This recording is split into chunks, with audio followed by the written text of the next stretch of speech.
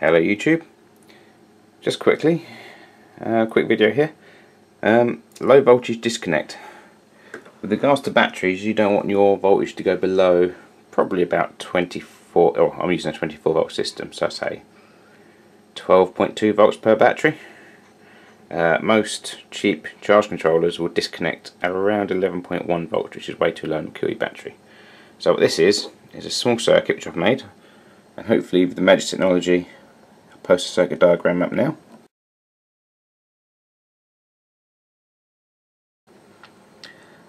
And what it is, it will switch off via this relay your load.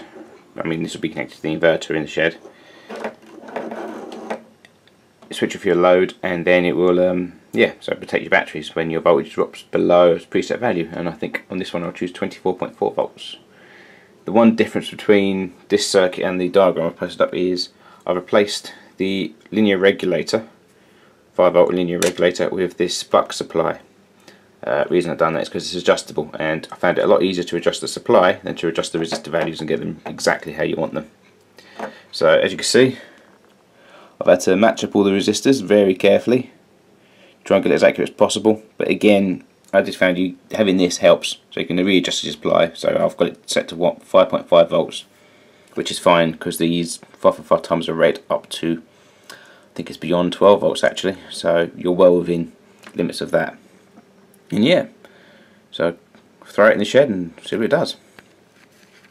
Actually, here's a quick demonstration of it working. So this is a multimeter connected to the output of the relay. So when that's closed, effectively the inverter is on, and these are my supply voltages.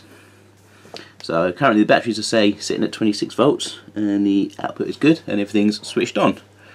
Now, as the supply drops, when it gets to about 24.4 volts or so, it should turn off. So it comes, there you go. Hear the click, relay's gone.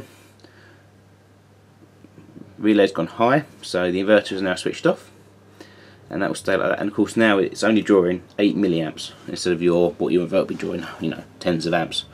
So as your battery charges up again, reconnects around about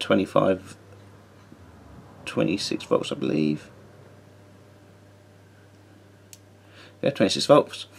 Batteries are now effectively charging or charged, and your inverter is turned back on again. So that should hopefully save your batteries.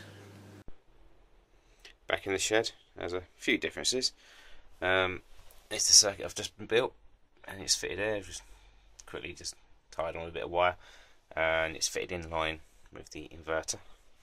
I also added this switch because, of course, the charge controller controls the inverter, but in the winter, of course, the battery's getting low and I don't want it on all the time. So I fit the switch so I can turn the output of the charge controller on or off. So it's either manual or automatic, so to speak. And also I've just put some cloth over the batteries. Oh, I've upgraded my batteries.